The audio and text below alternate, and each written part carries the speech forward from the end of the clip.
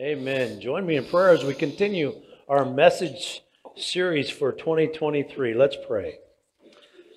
Lord, we praise you for being generous in who you are and what you do.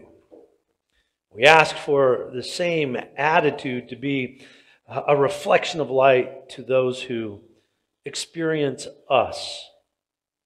Intentionally, we choose to be the light of this world. We yield to your goodness and pray in the light of Jesus. Jesus' name. Amen and amen. You may have a seat. Oh, some of you already took some seats. Well, hello. It is good to be back. And when I say it's good to be back, I mean it is good to be back with you in good old Fort Morgan. And you'll know what I mean here. We're going to share a little bit of our Israel trip here. So now before I get into the presentation and a little bit of the message here, let me just introduce myself for the new people that are here. My name is Drake, senior pastor here at Elevating Life Church, and we're knee-deep into the year 2023 now, and we're excited where we're going. Now, before jumping into our time together, let me just kind of give you a little bit of directions today. It's going to be a little different. We're going to have a message, but at the same time, we're going to have a presentation from myself along with Jesse to share the 10-day trip that we just came back from Israel. It's a very interesting trip.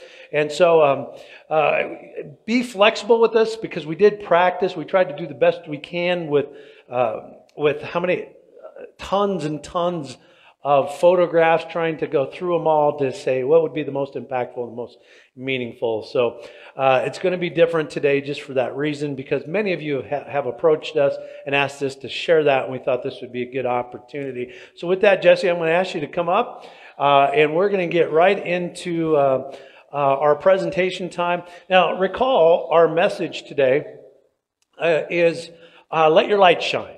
Of course, religious people are stingy. Spiritual people are generous. Now, oftentimes we want to think about money perhaps or stuff, but what we mean today is religious people who are stingy with their love. Okay, and a true Christian, in the sense of the Great Commandment, the Great Commission, they are generous with their love.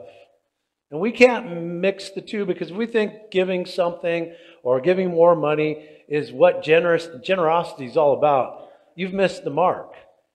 It's about being more caring and more responsible in the faith, about being more respectful maybe to those who are like you, but also those who are not like you. And also, it's so important that we understand what it means to know one another, and what it means to be engaged, what it means to be committed, what it means. So we're talking about generosity. We're talking about God's love.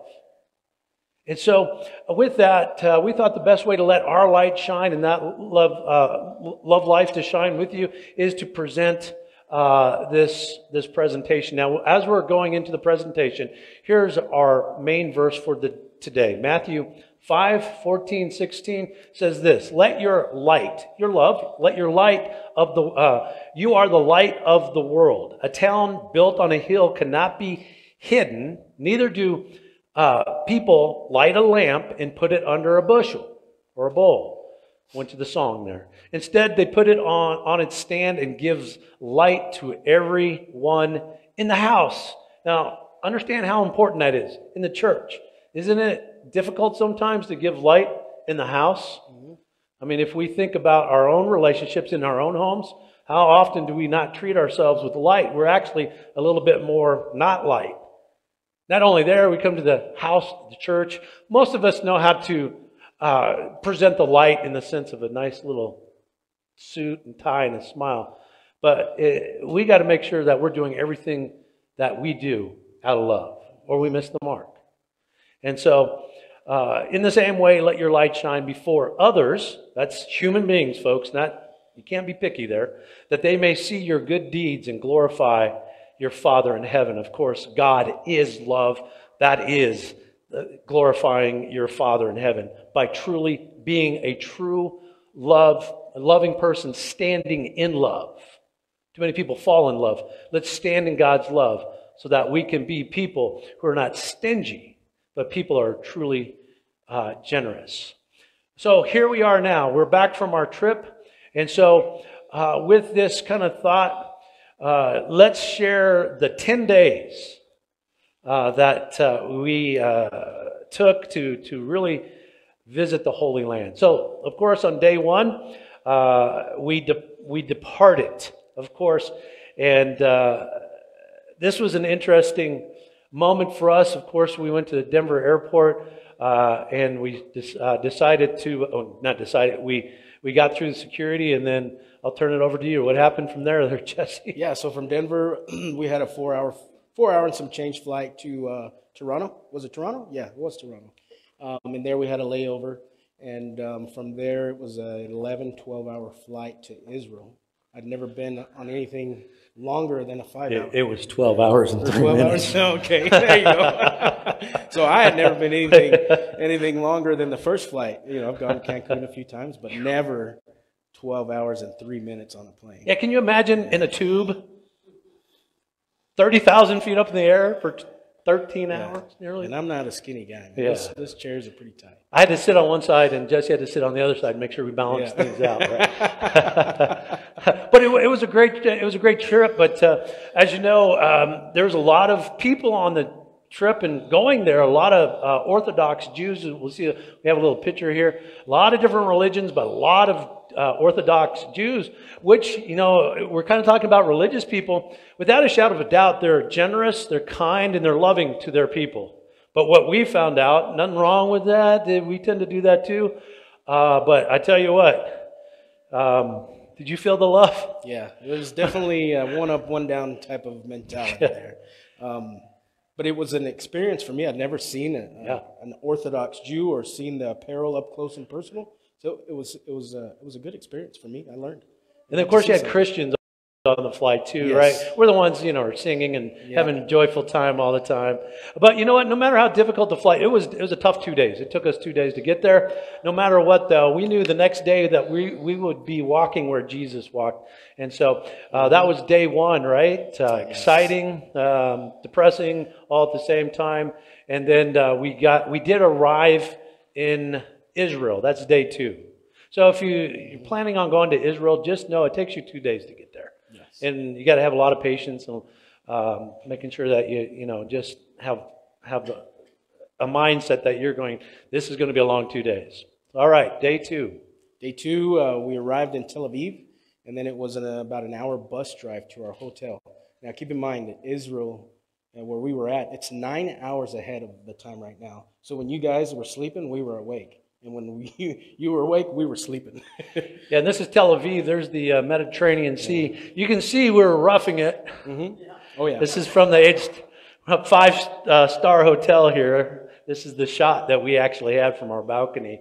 So if you're thinking we were going to be in Abraham's tent sleeping and stuff like that, it just wasn't reality. Where it was, we're going to get to that. So there's our first night. I gave this shot to Sherry. One thing I do want to share with you is we walk into that room and there's 2 twin beds butt up to each other. So I'm like, man, we get to know Drake on another level. I said left or right side. You know, it was interesting, yeah, because they don't have separate beds there, and so we were very creative with that. We won't go there today. So then, of course, we met our tour guide. His name is Mickey, Christian Jew, Messianic Jewish person. He knows Jesus, and man, what a tremendous person. We were talking about the light. He had the love deep down inside him. You sensed that. You knew that when you met him. So caring and responsible. He respected everybody, and we know this. He wanted to get to know you. He knew his stuff. And he made the trip. Yes. I could not imagine this trip without a tour guide. And so this is Mickey, his wife, Minnie was not there. So, and that was his joke, not mine. Yes. So that was Mickey. He was with us all from that night all the way till we got to the airport on the 10th day. Yes. And so that, and then I got to say something here, Jesse. Delilah came up to me just earlier and said, "Look like you lost a couple of pounds." And I want to say because I'm disciplined and I'm losing all this weight and all this stuff, it was because I was in Israel for 10 days and I was eating food like this. This is our first meal. Jesse, you might have liked it, but it was a challenge for me. I did like the hummus. I think this was my bowl. I just ate the hummus. That's all I ate. Yeah. But this was the traditional side dishes, typically chicken or fish. But this was it every night, every meal. So there you have it. You got any thoughts there? No. First day that we were there was just for us to kind of get relaxed and be prepared for what was to come, because it was intense. Okay, that's we're in Israel now. So off to day 3. Go ahead, Jess. Yeah. So day 3, the first stop, Heather, was so we were welcomed with this awesome this bus, right? It was totally different than our experience in the Dominican Republic, where we were jam-packed. Yeah, there was actual donkeys there, I think. And, So we were roughing it here. We had Wi-Fi, we had AC. I mean, man, we had a lot more space in that bus than we did in our airplane ride. Walking where Jesus is walking. Yep. This is our bus. It was remarkable, comfortable, and you had to fight for your seat. Oh, we had to say this because there was 3 denominations. There were Lutheran, Catholic, and Baptist. Guess where the Baptists sat? 10 of us. Back of the bus. Amen. There you go. We were representing. It's so true, too, and we protected it. Yeah. No, Lutherans were there. And Catholics were just confused. But I didn't say that. Yeah. All right, our first stop was Caesarea. And Caesarea by the sea, this is where King Herod the Great, we all know him as the baby killer, right? When Jesus was born, he went out and he found out that there was a king that was going to be born, and he wanted to kill all the kids. So this is the Herod that built this fortress, and it's by the sea, by the Mediterranean Sea. It was a harbor where the Roman government would come and exchange and travel. So you can find that in Acts chapter 10, also where Peter led Cornelius and his family to Jesus. And here's some of the ruins that, with this experience that we had. Amphitheater, of course, nothing's, it's all ruins, but you can kind of sense the community, the town that this was, that Herod the Great built up right on the Mediterranean Sea. So that's an amphitheater, and you get some shots of the pillars. You got to, if you know your Bible, you go and you're trying to imagine this. And oftentimes it was quite interesting because when you're trying to imagine it and you know your Bible, well, you get there and you're like, that's nothing what I thought. No. And so go ahead, some other pictures. We got a lot of pictures, so we'll get through there. They actually built structures in the sea. Like the architecture and the engineering involved in this, I mean, man, it's incredible. And here's the harbor. Yeah, the harbor. And there you go. There's the aqueduct. That aqueduct is still on the beach. People go out, have fun. There's a lot of people out there, but it's really cool because you see that aqueduct that carried their fresh water to that fortress. Yeah, and how far was it? That was quite a distance. Yeah, it was a pretty good way. From here to Jerusalem, which is not, in the Bible, it's this far, but in reality, it's like a 2-hour drive. Yeah. And so it's quite interesting. So I don't think that was active. No, I don't think so. Now, where we kind of see this in the Bible, we wanted to connect some scripture to all of this. Matthew 2:16. Oh, wait a sec. We can't miss my picture. Yeah. Drake. There's the Baptist that sat in the back. Yeah. Drake knew we were going to the beach, and he wanted to wear one of his shirts. Yeah. Hurry up, take the picture. Look at you back there, right? Here it is in the Bible. When Herod realized that he had been outwitted by the Magi, he was furious, and he gave orders to kill all the boys in Bethlehem. So this was the community where Herod gave that commission to kill every boy under 2 in vicinity were 2 years old and under, in accordance with the time he had learned from the Magi. So there you go. It is what it is, right? It was quite interesting. All right. So go ahead. Next was Mount Carmel, and this is where Elijah called God's fire to come down and demonstrate his power against the prophets of Baal in 1 Kings 18. So we've got some pictures of a statue kind of.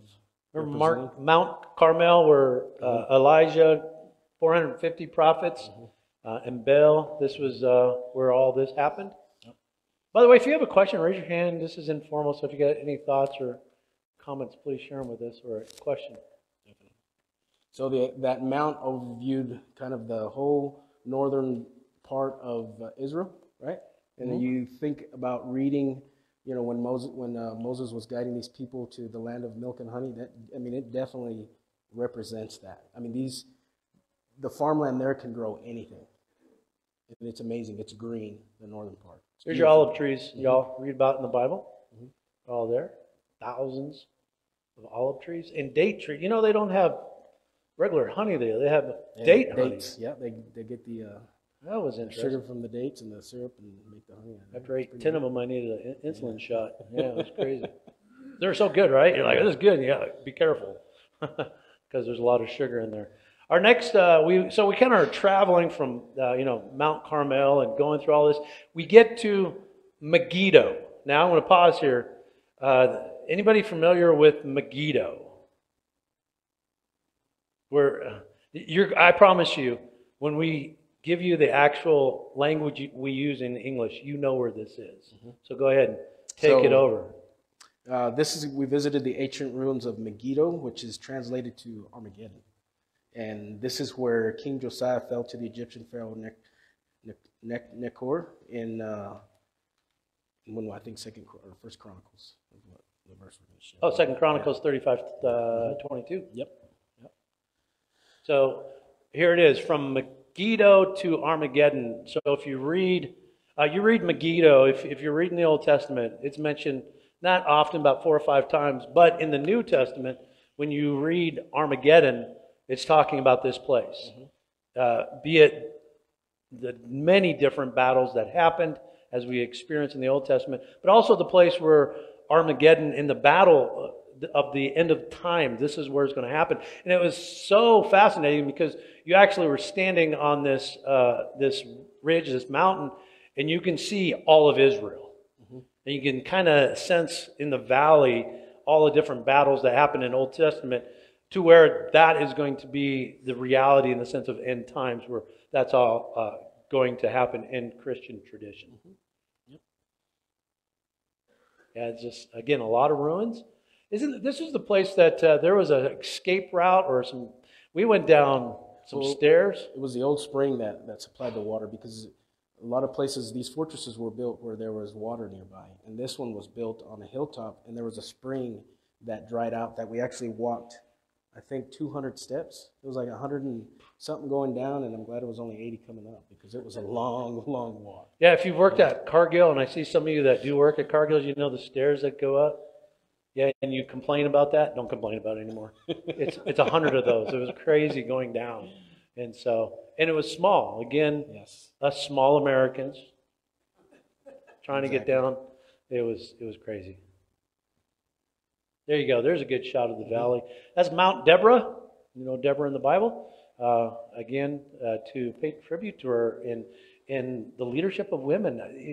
I think we've misunderstood the place of women in history, because when you go to Israel, the women are equally yoked, just as we see Adam and Eve, and they're coming together, and they really, really give her a great tribute. And it's called Mount Deborah because of everything that happened in her experience in the Old Testament. Yep. So the last place we visited. Oh, still got some more showing there. Oh, yeah. I think we have 2,608 slides, right? Yeah. So, just to kind of connect us in Scripture, right here, 2 Chronicles 35. Josiah, however, we're just trying to get you there, would not turn away from him, but disguised himself to engage him in battle. He would not listen to what? Nacho? No. Nico had said at God's, I'm just kidding, went to fight. I just wanted to put this in here. Went to fight him on the plain of Megiddo. Same place again. You see that in the Old Testament. So from Armageddon, if you will, we went on to, guess where? Nazareth. So Nazareth, what we did was they took us to a reenactment of the first century Nazareth, and we saw a kind of a replica. It really reminded me of what we do here with our nativity scene. Yeah, Bethel. Right? Oh, not Bethel. Yeah, Bethlehem, rather. Yeah. So it's a bunch of actors, live animals, and they really want you to get this feel of what it was like back in Jesus' day. There are some pictures. It Yeah, kind of looks some like our pictures. live Yeah, nativity. look. Yeah, they probably know someone like Deb bringing their animals. And there's live actors, clothing, everything. Yeah, great. They show people farming, people engaging, connecting. Saw first olive tree there. Nice. They never think that that's what they look like, but it was very nice. Beautiful trees. And this is a village, again, that they've recreated because Nazareth now, if you look at it, a bunch of buildings, it's crazy. So here you go. Talk about this a little bit. This is interesting. So this is an olive press. And the guide there gave us an in-depth explanation of the process of what it takes to extrude the oil from the olives. And there's 3 different classes, levels of quality that they extrude from the first, second, and third press. And it was real interesting. I don't want to spoil everything. I want some of y'all to go and experience this. So yeah. You should have put that with the donkey. That was almost perfect timing.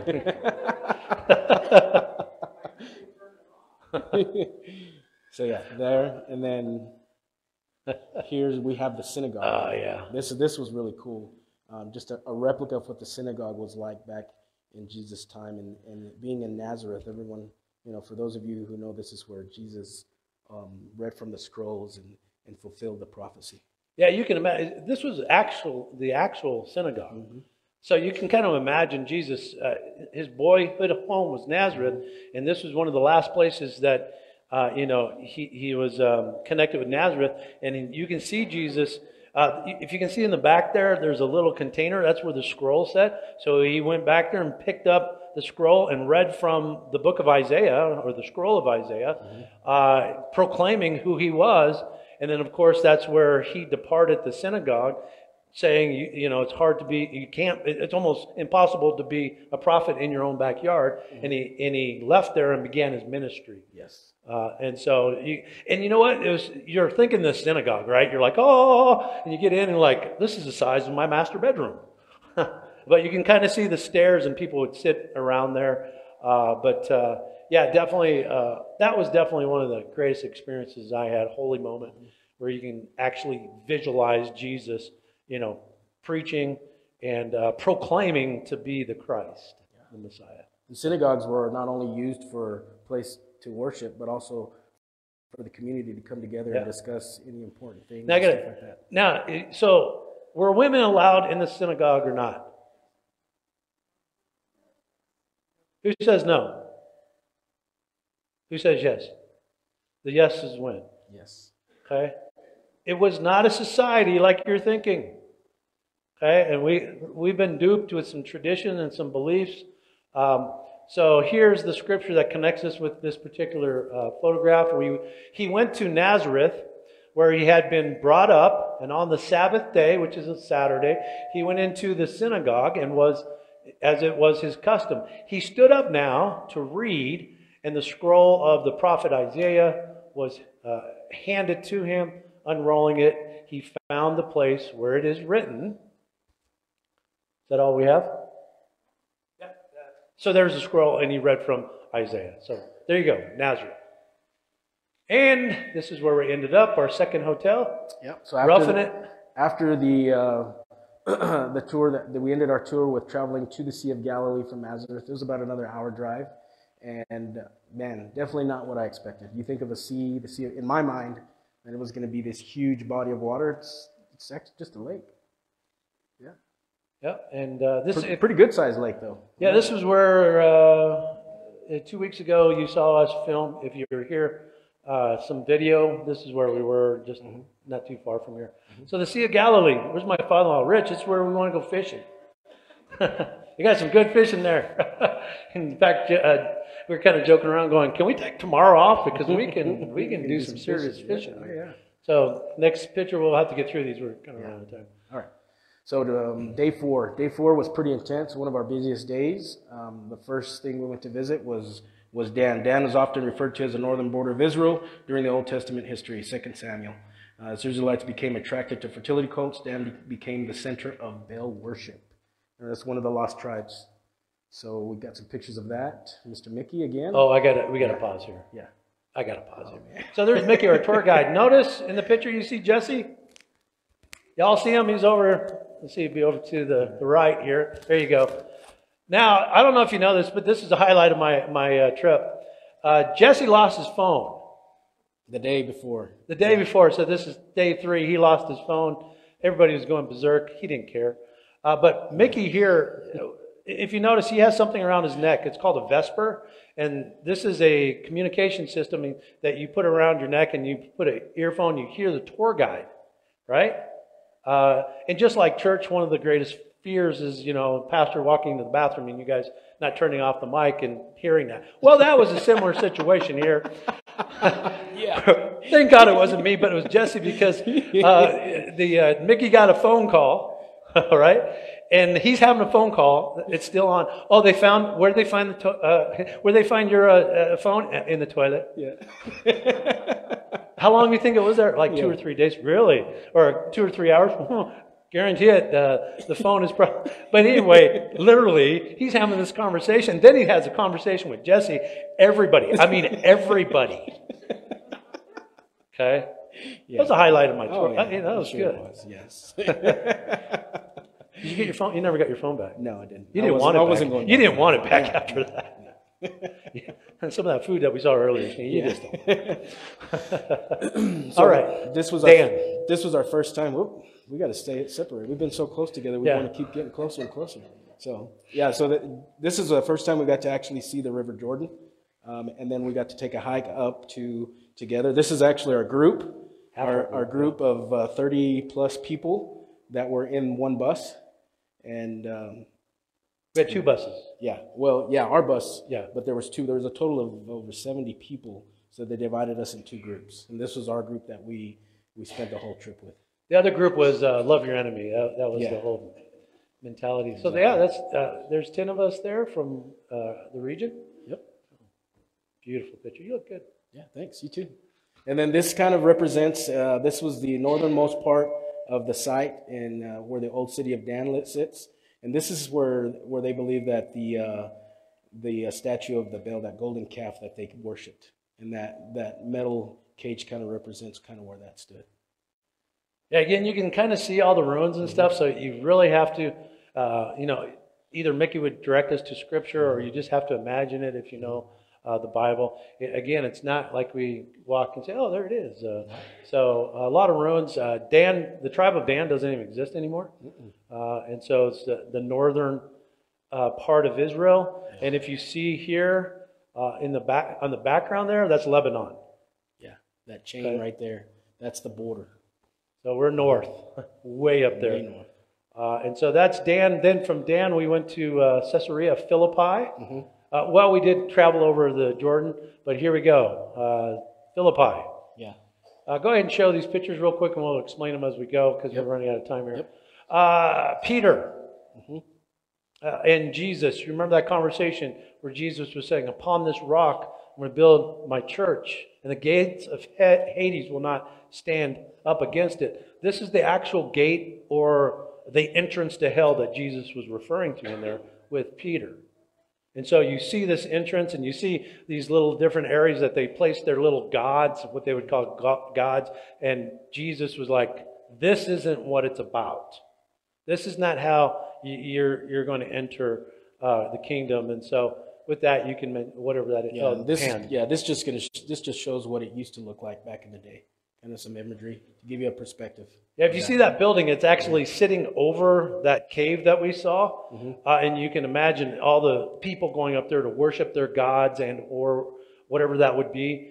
And, of course, it was a community, but it was a community of like pagans and different worship. You can kind of imagine Jesus speaking to Peter going, that's the gates of hell, and that is not going to stand up against what we know as Christianity today. And I tell you that you are Peter, and on this rock I will build my church, and the gates of Hades will not overcome it. Matthew 16:18.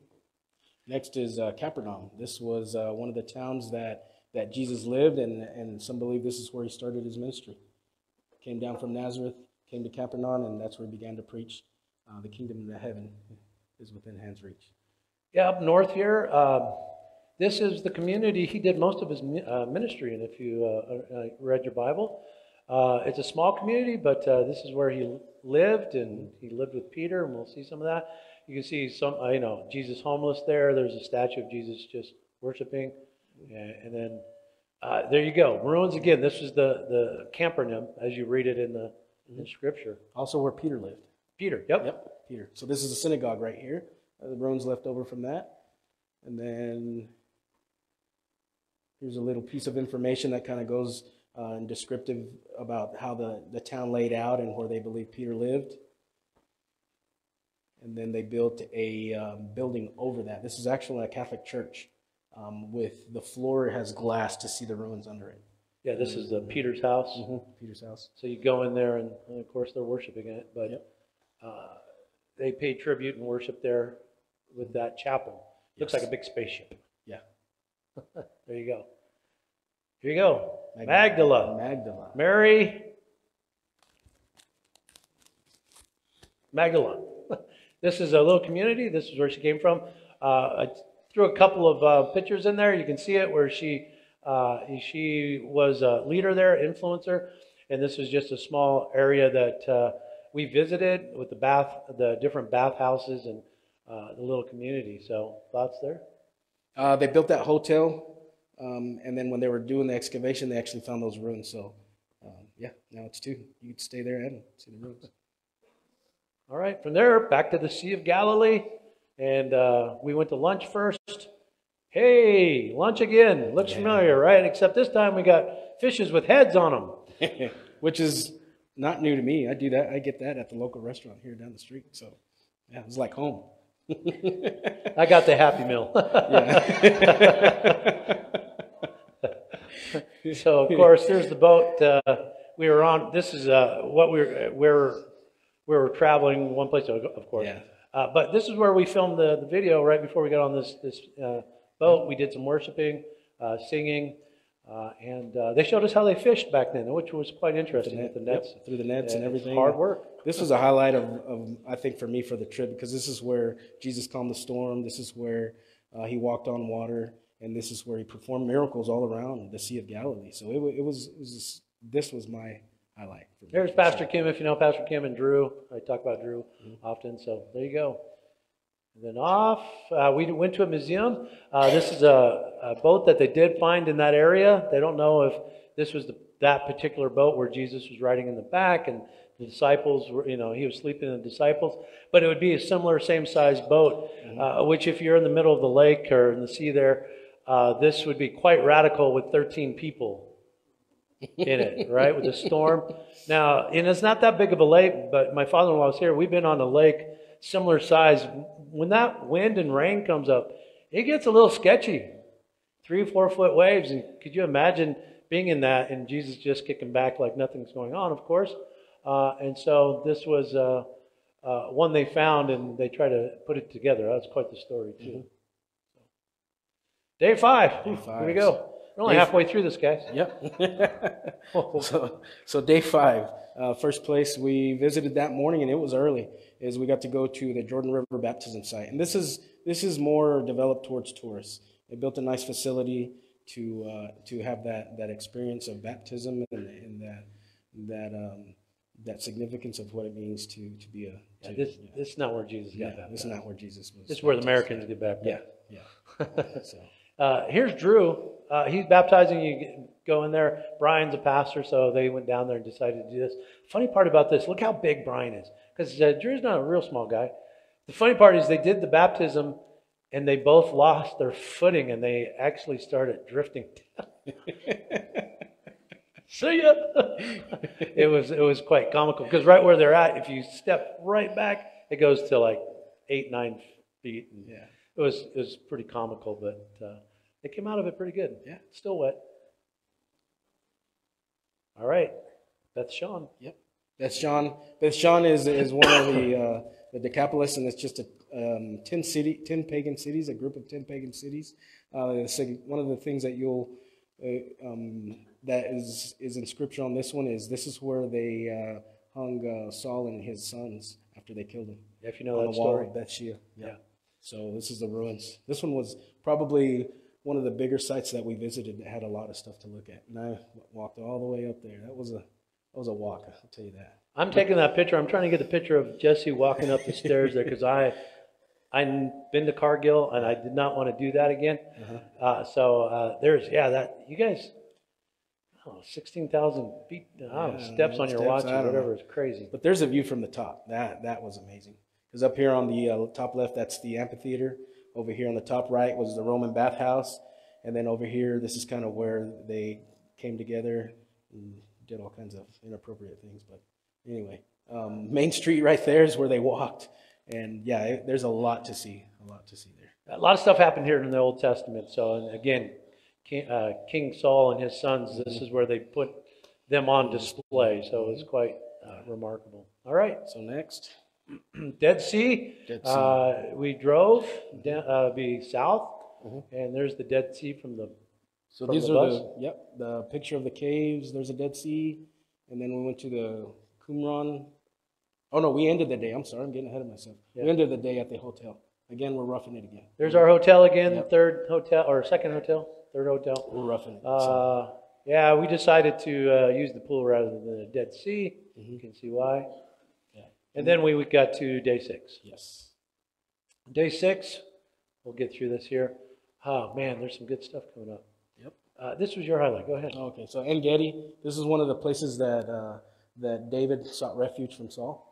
So he probably hid in one of these caves when Saul was trying to kill him. And this is my first experience of seeing an actual oasis. We read about it, we see them on TV, but to actually be in the middle of a desert and experience, show them this next video right here. Look at that. I was not expecting to see that in the middle of a desert. Yeah, it was crazy because you can imagine yourself just walking in the desert, you need water or whatever, and all of a sudden this appears. You think maybe it's a hallucination or something, but you get there going, holy cow. It is a beautiful oasis. This is where King David, again, probably where he is. When Saul came after him, he went up in the cave. That's where King Saul relieved himself. Remember, that's in the Bible. He was back there. He could have taken his life, but he decided not to. But this is where King David was. Yeah. Crazy. All right, next sea. Dead Sea Scrolls discoveries. This is not where we got to see the actual Dead Sea Scrolls. This is just where they were discovered in the Qumran mountain range. So this is a little boy walking his goat, walked into a cave, found some clay jars, and lo and behold, Dead Sea Scrolls. Yeah. Yeah, the lottery, I guess. Yeah. So you can see, that little cave. Then we went to Bethlehem. Here we go. This is what Bethlehem looks like. So think of our live nativity scene, and ta-da! Yeah, looks nothing like it. So there's a church built over the nativity that, and they think that Jesus was born here. We're able to see the spot marked where they believe the actual spot that Jesus was, and it's marked with a gold star or a silver star. I'm sorry. And here there's a bottleneck, right? Everybody's killing each other trying to get in there. That's miserable. But you can see they're getting into this place, which is just a small place. And this is one possible location of the birth of Jesus. Yep. There you go. I think this is more of a Catholic tradition. Yeah, and there's 3 different denominations that share that church. Man. And all 3 of them is like, no, it's here. No, it's here. No, it's over here. Come see ours. And it's a mess. This was not fun for me, to be honest. Yeah. Just imagine having Platte Valley, Elevating Life Church, and the Church of Christ all sharing one building. And they get their turn to talk but they all have their different rules and all have their different times. Variety. There you go. Yeah, there you go. From there, we went to Jerusalem. Of course, we spent 4 days here. Again, there's our tent we stayed in, roughing it. Yes. Yeah. Pretty tough, huh? No, we got another surprise. No, you got to tell them the story here. Because here we walked into our room and we're expecting those twin beds, but there was only one queen. Yeah. Now it's only one. So there, I was like, okay, Drake, this is getting a little too intimate for me. No. This is how it happened. We both looked at it. He looked at me and goes, "Oh, no way." He ran back to the front desk again. We got another room. Yeah. Wasn't as nice, but but well, it was nice because it had 2 beds, and for some reason we had that ick feeling, so we made sure the beds were as far apart as we could. So go ahead. Yeah. So now we're day 7. Here. Here comes the craziness. Yeah, so this day, we were excited here because this is the last part of our trip, and we actually didn't have to move a hotel again. Yeah. So here's a picture from Mount Olive overlooking the old town of Jerusalem, and you can see the Dome on the Rock. So that was pretty. This is where the temple, but now Muslims have it. This is where the temple sat in its original setting. And so, yeah. There's, oh, you guys know Perry. Yep, there's Drake with his yarmulke. Oh, I got my yarmulke. Yeah, right here. Here we go. This is the Welling Wall. Yeah. So we had to have this on. I'm not quite sure why. But you can see all the people with the Welling Wall. Even that day, you can sense there are people there that spent their entire, probably fortune life just to get there to touch that wall. Yes. The Welling Wall.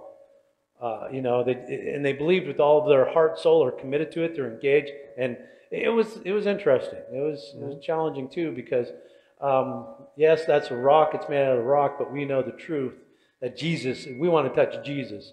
That's been everything we have because of some resource or literal thing.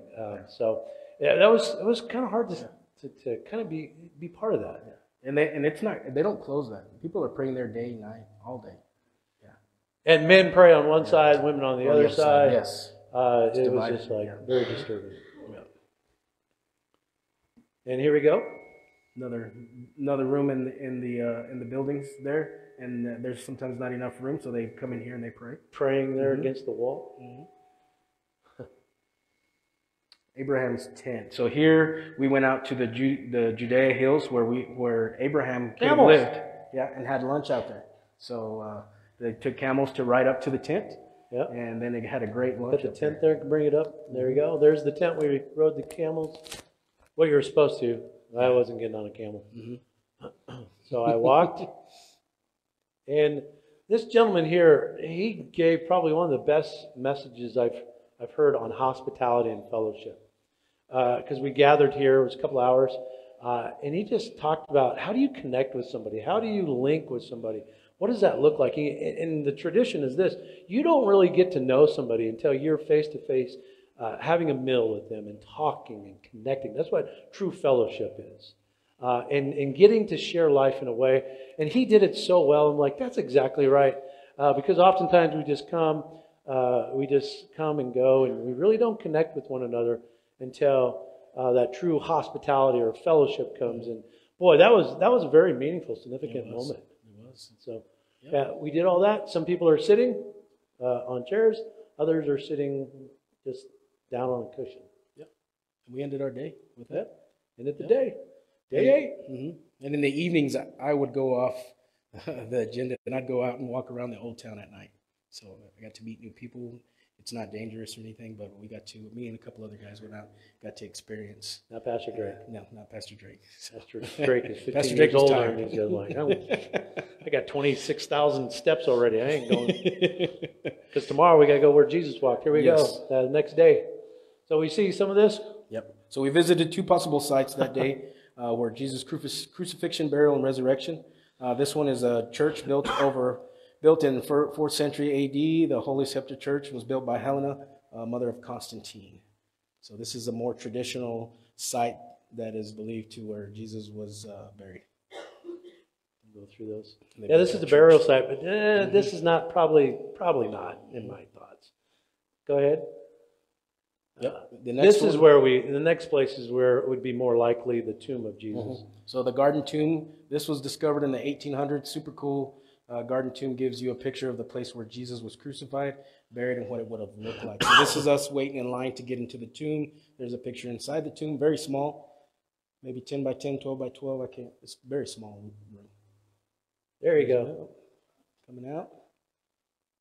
There's Drake coming out. They did not make the tomb for Americans. No. Mount Olive.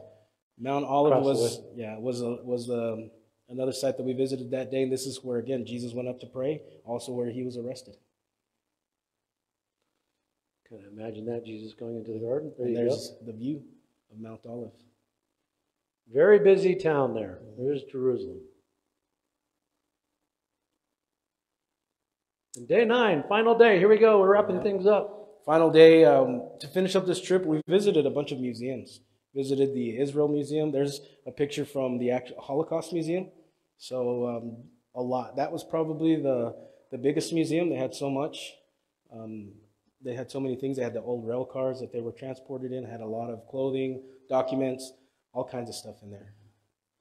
Yeah, and to see, Israel has always gone through persecution, suffering, and of course we can all recall World War II with the Nazis and stuff. It was a heart-breaking story, but at the same time, how they are resistant and coming back, and so yeah, that was a challenging day with the different museums, and but you definitely got the sense of these are resilient people without a shadow of a doubt. And of course, we went to Mount Zion, Friends of Mount Zion. That was another museum. We didn't get any pictures of that, but that was a very modern museum. Yeah. And then the big one we went to, this is critical. We went to a museum where you can actually see Jerusalem in the day of Jesus. Now, this is critical because you can kind of sense it now. There's the homes that people lived in, and there's the temple. But what most people don't realize, next slide, we have this image of Christ being crucified on this hill outside of Jerusalem and all that. But if you see that road that's going through the community there, right there, there you go. That's the likely place where the two thieves and Jesus were actually put up on the cross. And it makes sense because they had signs, and they want people to see and know. The Romans want them to know who's in charge, and you can sense this. So we sing the old rugged cross, on a hill far away. But don't forget, on a hill far away from us is Jerusalem. We get maybe too finite. But and it makes a lot of sense with the signs and everything that was put on the cross with Jesus. Yeah, and where that road is, that's actually where that garden tomb is at. Yes. Right where he was pointing, where we went to visit. So, and so that kind of it put everything in perspective, and I think they did it intentionally, where you can start putting the story together. And then, of course, there you go, day 10, homeward bound. Oh, we definitely went over. And of course, we flew back, and the jet lag, if you connected with me last Sunday, I was a zombie. And so there you have it.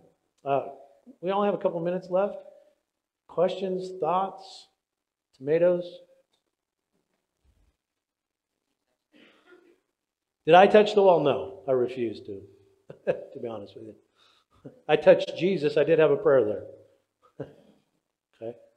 And I'm not here to condemn him, but it's not my stuff. Harvey.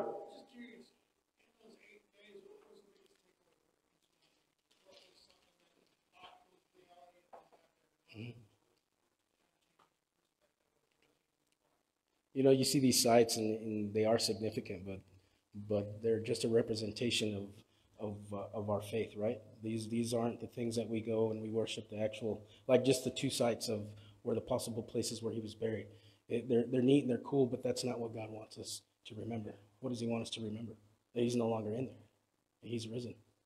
Right? Yeah, for me, it was not a life-changing trip. It was a life-giving trip, though. Yep. That makes sense. Where you have the literal places. We got to be careful with the literal things because we have to touch the wall. We have to see it. But that's going against our faith, isn't it? So for me, it was being in the synagogue where we truly believe where Jesus preached, of course, being a preacher, and of course on the Sea of Galilee. That's just my heart. Love to fish and just imagining Jesus walking on the water in the storm. So that would be the two places that were most significant for me. But again, it was a life-giving trip, and I'm so thrilled I went. But it just brought me closer to God in the sense of how important it is to be loving and to be generous with that love, where we truly get to then, as we've been talking about, we get to share our light because that's the true faith. And so literal things came together with the figurative or the meaningful things, and then it gave you a better, stronger perspective so you can understand the integrity of the faith better, both in the literal side and in the figurative side, which is known as integrity. So that was it. So with that, Matt, it's all yours, right? Thank you. We went over, but I think we can adjust.